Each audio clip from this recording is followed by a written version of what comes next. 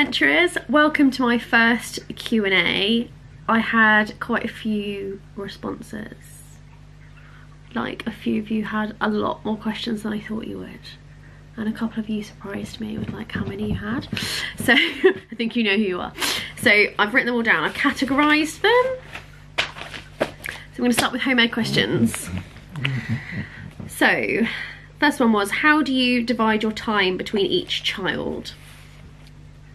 Firstly, Albert is not school age, so I tend to set him up with colouring or one of those ABC 1, 2, 3 wipe over books. He feels like he's doing homeschool, but he's not, and this keeps him happy. Or I will set up something really cool, so I'll set up a train, I'll make a really cool train set before I start homeschooling the other two. But so when I'm doing homeschooling with the other two, if he's not at nursery, he's not getting a huge amounts of attention. And to be honest, when you're homeschooling siblings, that's a good thing in my opinion, because they spend so much time together. I think it actually affects how they play on their own, because my three, and I reckon other parents whose kids are together a lot rather than separated, will say the same thing, is that they struggle to play on their own, like when their brother and sister aren't here, and they're like, for mine, like when one of the siblings is gone, it's fine. If two of the siblings have gone, they're like, oh my god, I don't know what to do. So that sets him up for that. And we always start with maths and English. This kind of goes to another question you've got in a minute. We do our maths on the tablets, so we use Komodo maths. One of them will be, and they can use that independently. So one of them will use Komodo maths, Charles or Bessie will use Komodo maths on a tablet. And then I will do, we're doing Jolly Phonics books with them at the moment. So, and some comprehension work. So, say Bessie's on the tablet doing Komodo, I will do English with Charles, and then when Charles has finished his English, he has the tablet and does Komodo, and I do English with Bessie, and then the rest of their subjects are taught together, because we use Twinkle for a lot of the resources with that, and they often have a higher tier and a lower tier. Now Bessie, being what she would be year 1, does the lower tier, and Charles, who would be year 3, which makes him seem really old, but he's actually still quite little, like to me, does the 3-star tier, which is for a more advanced child. And that's how that works. So we tend to pick activities that we can do that with. So yeah, that's what we do. So what organisations support homeschooling? Quite a lot, actually.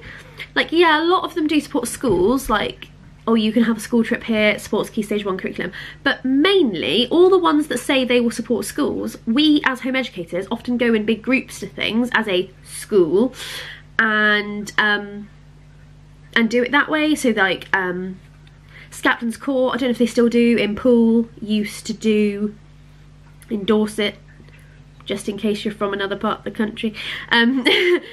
Do workshops, you know, places, loads of things in London do them, Marwell Zoo, which is in Hampshire, loads of things like that. You can say as home educators, we go in big groups, and then we do a school trip, or we get group prices, entrance to things. We go to Paultons Park every year with an amazing group of home educators, set up by a really dear friend of mine, and we get in for like 1/3 of the price. But also there's lots of places locally that if you go term time, midweek, or anytime, you know, term time, anytime during the day, a lot of them, if you say, hey, we're home educators, and it's kind of obvious when you have school age children and they are not in school between like 9 and 3 on a Wednesday during term time that you're home educators, they go, yeah. And if they have like a membership price or something, they will give you money off, which is great. We can go to a certain soft play nearby, it's like an hour away, actually. It's in Poole. Again, Poole again. And we get in for like £3 less per kid or something like that. It's pretty cushy. Will you always home ed? Yes, I hope so, because I love home educating them, and I already have plans for how I'm going to navigate educating senior school stuff when it starts to get, you know, GCSE maths, like when it starts to get sketchy for me. I already have plans in place to deal with that and to help them pass those exams, because they do want to take exams. They have, I mean, Charles and Bessie's not old enough to even understand what it is, but Charles does want to take GCSEs, because he already has several career goals in mind, and they all involve needing GCSEs. So he's like, yes, well, I definitely know I want to take GCSEs. So yeah, I would like to always home ed. What home ed resources do you use? Okay, not many actually. We recently decided, as I said in one of my previous videos, to do, I just realised, sorry, just how curly the back of my head is compared to this bit at the front. That's really annoying me, sorry. Distracted. There we go, I can't see it now. So we use Twinkle. I love Twinkle. Absolutely love Twinkle. Twinkle people, if you're watching, I love you. Definitely worth it for me. Maybe not when your kid is little, but if you've got more than one child of one age, it definitely is. And the older they get, I really feel like it's worth it. And they have loads of planning stuff now for home educators as well, and stuff that's actually designed just for home educators, which is awesome. We use a geography curriculum thing that we got from a home ed co-op, as I've mentioned before. I think it's called Odd Busy or something like that. But it has loads of lesson plans, it has all the resources, and I just go download, print, da-da, and it's done. So I like that. We use Jolly Phonics for English. Now we're getting into punctuation and grammar and stuff like that, and the Jolly Phonics stuff are really, really good, and they're really good for Bessie. I would recommend you get the teacher's book to go with like the pupil books, because it has like stories and songs and stuff in it that you can do, and it's really good. I will link their website in the description box if you're interested. Maths, we use an app called Komodo Maths. They are a fabulous company. It's all run by maths teachers, and they have a really good program where if you are on benefits or have a low income or a single parent family or anything like that, they will help you out with your subscription fees. Go Komodo. They also send you stickers and certificates, and it's all adaptable. You can change the plan they put for your kids. They adapt it for your child's educational needs. So for example, Charles hates timers. They make him really stressed. I said this in the setup and they hid the timer so he can't see it. They also and I said, you know, they're autistic. They doubled the time to make sure that they had plenty of time so they didn't get panicked. It's awesome. It's also, there's a loose martial art theme, like so when you do a certain amount of stages you get a new belt, which both of the kids really like. But definitely check it out, it's really, really good. The only thing it doesn't have is any writing work, so it's all on the app. So I, every couple of weeks, make them do maths worksheets. I say make them, like I'm standing over them with a gun. I don't. Heavily encourage them to do a maths worksheet where they're writing numbers with their pen, so I'm not leaving that out, because otherwise they're going to be 20-year-olds who can't write the number 2, you know. So there we go. Everything else is kind of done by Twinkle, I think. Yeah, or from my own brain. Like if it's a subject I'm really interested in, like if I don't know, if we were doing horses or something, then I would just pluck stuff out of mine. I almost swore then, I'm trying really hard not to. Core blimey. I would just pluck it out of my head. So do your family support home ed, and if not, how do you deal with it? I would say they support our choice, because it's our right to choose. However, I would hazard a guess that there aren't many of them, correct me if I'm wrong, family members, both Phil's side and mine, that actually think it's a good idea. But how we deal with it, I'm actually just quite firm. I'm not the kind of person who beats around the bush, and when I've come up against conflict, which I don't like, I really like shy away from conflict, but when it comes to something I'm really passionate about, and home education is something I'm very passionate about, I've just said, this is our choice, this is why we're doing it, it's not really anything to do with you, And we're very lucky in the sense that we have very supportive families. They love us and they respect our choices. However, I don't think they're hugely happy about it. But as previously said, I don't care. Phil and I are parenting them. Phil and I are home educating them. And that's that. Sorry. Okay, moving on from home ed. Parenting. So this one was a really interesting one. How do you deal with your children's anxiety? Well, it entirely depends on which child, and the person who asked this knows my children very well. Entirely depends on which child and why they're anxious. So, Charles, let's start with Albert. He's the reasonably most predictable one. I either breastfeed him, which obviously I will run out of that eventually. That will stop being an excuse. But the best thing with Albert is make it routine. And actually that works for Charles as well. Whatever they're anxious about, make it normal. So for Albert, his recent anxiety has been going to nursery, and with the support of his amazing key worker Ruth, hi Ruth if you're watching, and the amazing manager Mandy and all the other staff, the two Karens, Rach, Libby, they were all absolutely amazing. So we did an intensive course, an hour for every single day for like half a term, and going to nursery every single day became a routine. Eventually I was allowed, like he would let me leave and I would just sit in the car because there's no point going home. But he was just like, oh, this is fine. And now he's there 10 hours a week. Is he there 10 hours a week? 10 hours a week. And he loves it. Like every day he's like, can I go to nursery? Can I go to preschool? I'm like, no, not today, mate, when it's not his day. And so with Albert, it's routine. Make whatever it is a routine. So if it was the dentist that was something that was making your child anxious, talk to your dentist and try and go in for 5 minutes once a week. Over here. I'm gonna make Phil come on the video. Hi, babe. Hello. So yeah, how would you say we deal with Bessie's anxieties? Distraction is one thing. Food, which is also really bad. You could be like, lollipop, and she'd suddenly be like, I'm fine, hand it over. Wouldn't she? Yeah. But yeah, distraction. It's distraction of something. And then once she's distracted, you can then go back and talk about what's going on. Yeah. So I think that's the main thing. But when she's really anxious about spiders, isn't she? And like, Yeah. This is one thing we haven't got over, is that she's anxious about spiders. There was a spider once in our downstairs toilet months ago. She still has not yet gone to the toilet in there. Not even. She has, but she really struggles. Actually, I haven't seen her. Once, I think, maybe twice, but she struggles Yeah. because there was a spider down there, so there must always be spiders down there. Yeah, I don't know. Yeah, distracting her is probably the best thing.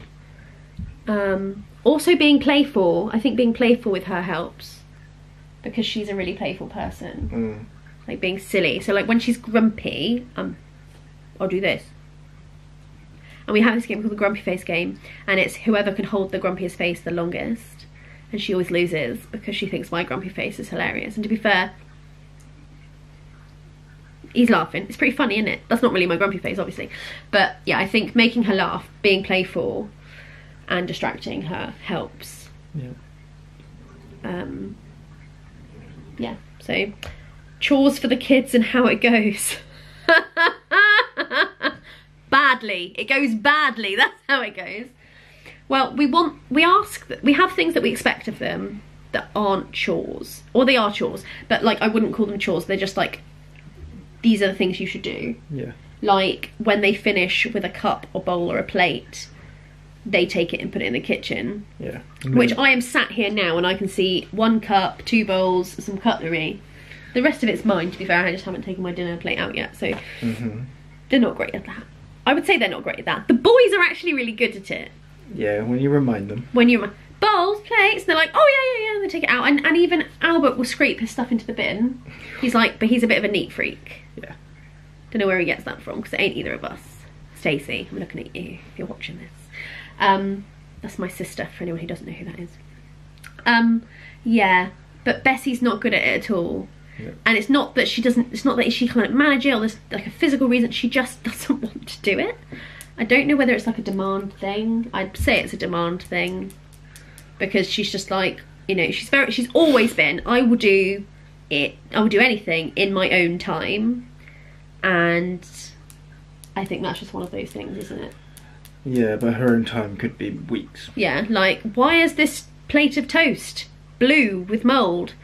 I'll get round to it, kind of thing. Her normal phrase is, I'll do it in a minute. I'll do it in a minute, yeah. And a minute could be anywhere from, yeah. I think I call it a parent minute, because it can be anywhere from an actual minute to like 4 months. Yeah, you can have a sweetie in a minute. 10 months later, still not giving that sweetie away. She's that kind of person. That'll be the kind of parent she is if she becomes a parent. Yeah. You're like, in a minute, and she never means it. It's like, I ask them to make their beds every morning, and they're usually all okay with that. Bessie, again, goes, oh, yeah, whenever you ask her, but the boys are like, yes, mummy, of course, mummy. I feel like their compliance is going to bite us on the butt when they're teenagers. Like, it's not going to, like, it'll suddenly stop. The compliance will stop, and we'll be like, what's happened? Puberty's ruined our boys. And I hope that Bessie will get better. Bessie's like a good cheese. She seems to like get better with age. Oh, definitely. When she was a toddler, she was horrid, evil, Satan. Actually, Satan looks nice compared to Bessie when she was 2. So, make their beds. What else do we ask them to do? We ask them to feed their guinea pigs, which again never happens. Those things are only alive because we feed them. Yeah. Put laundry in the laundry basket when they take clothes off. Put their dirty laundry in the laundry basket. Although Charles will just wear his clothes for a month, whether he thinks they're clean, whether they're clean or dirty, and you have to be like, mate, change your damn clothes. When did you last change your pants, you gross little monkey? Albert, as soon as there's even a tiny speck on his clothes, he'll be like, phew, and will wear like 4 changes of clothes a day if they even get slightly dirty or even wet. If wet clothing, it's just water, in the laundry it goes, and you have to rescue it and then hang it over the banister. And then he's like, no, I can't wear that jumper, it got wet. And you're like, no. Sorry, I just realised I have my hand in front of your face. Blah, blah, blah. No one wants to look at Phil. Yeah, and then you have to convince Albert that the jumper is in fact dry and he can wear it. Yeah. He's not going to die. Bessie, however, is the polar opposite of Charles. I don't care whether it's clean or dirty. I'm not even going to check. In the laundry it goes. And this happened when I was putting her to bed earlier. I was like, this is still clean. You can wear it tomorrow. And she went, no, I've worn it. It has to go in the laundry. And I just said, then you can do the laundry. And she went, it's fine, Mummy, put it back in my box. And I was like, oh. I also have, when we go on to talking about, I can hear Charles singing. When we talk about home organisation in a minute, I also have this binder and it has in there jobs that I expect them to do when I'm doing certain things. They're actually jobs that are on my list to do that day, and if they want pocket money on a Saturday, they have to complete these jobs 5 days out of 7. They have 1 job a day. They have 1 each. That's extra into the ones I've said. They're not very good at completing it. I will buy stuff for them, but I won't actually hand money over to them unless they've done these things, because I'm trying to teach. This is a teachable moment. It's not going well so far. But to be fair, I haven't reminded them, so probably my fault too. Yeah, so how do you cope with frustrations? Me personally, or their frustrations? I could answer both. Their frustrations, well, again, being safe, give them their space, let them kick off, and just keep reminding them that they're loved, and, you know, I love you, I'm here for you, I'm not leaving you, because even if they shout go away, they don't really want you to go away. And I make sure my body language is open, so you can't see my arms, but like my arms are open, and I keep them, when you're ready, I'm here for a cuddle. And they always want to have a cuddle when they're done. So if a frustration goes that far, that's how I deal with it. But if it's just like, quite often, the big frustration that Charles has is when he's playing video games, if he's playing on the Wii or the Xbox with Phil or on his own. He doesn't do it very often because I'm not really into letting him play games. But when he does, the games are a bit too old for him and he can't manage it. And then he gets really frustrated and he's just like, and he cries and he gets really upset. I'm just like, hey, just turn it off for 10 minutes and then go back onto it. No! And with Charles, it's a bit of a tough love situation almost, because he won't do what's good for him. And sometimes I just say, well, if you can't do it, just come off of it and then try again another day. And that doesn't make him happy, but it does work because it calms the frustration down. I've just realised I'm sat on some random plastic toys from a magazine. But mainly I encourage them to breathe. We do a lot of meditation as a family, and we try to do yoga when we can. At the moment we haven't got the space for it in our lounge, but I just encourage them to breathe. And we talk about it. We talk a lot. We talk about anything that's upsetting us a lot. And yeah, we just talk about it, really. I help them calm down, and then we talk about it. I see you were feeling frustrated. I think you were feeling frustrated because of this, and they might go, yes, that's exactly what was it. No, actually, I was feeling frustrated because of this, and that just made it worse, or whatever. This is a really difficult question. Phil and I have different answers, so I might get him over here to answer this question. This is from my friend Nat. If you could choose one thing to prepare your children for adulthood, what would it be? So the thing that pops into my head is teaching them financial responsibility and how to save their money and how to work, and how it's like developing a work ethic and then financial responsibility. Bill, what was your answer? He's coming. Run, Phil, run! Well, you know what I meant. I think I said the real cost of living. So once you move out from your parents' house, whether you move in, it all goes downhill.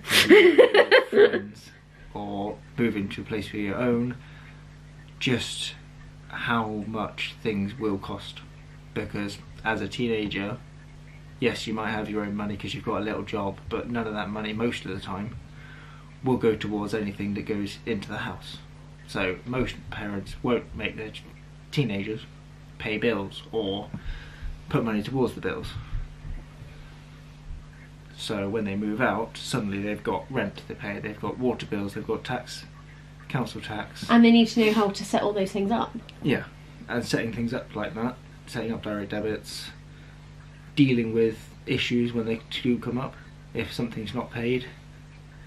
That sort of thing I think is a really important life skill, because how often you get taught things like that in school? Yeah. I think, can I have a second one, which is completely different? Not. Don't be mean. So the only other thing I have is social responsibility. That's the other one I think is really important. So I am going to have two. And I think Nat, who asks this answer, they will really like this answer. A social responsibility in that you are not the most important person. You are... What did you say? Part of. Part of. I thought you told me to off then. Rude. You are not the most important person.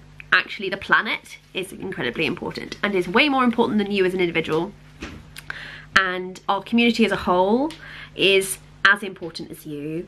So a social responsibility towards others to encourage other people and give where you can and support local causes, support your community.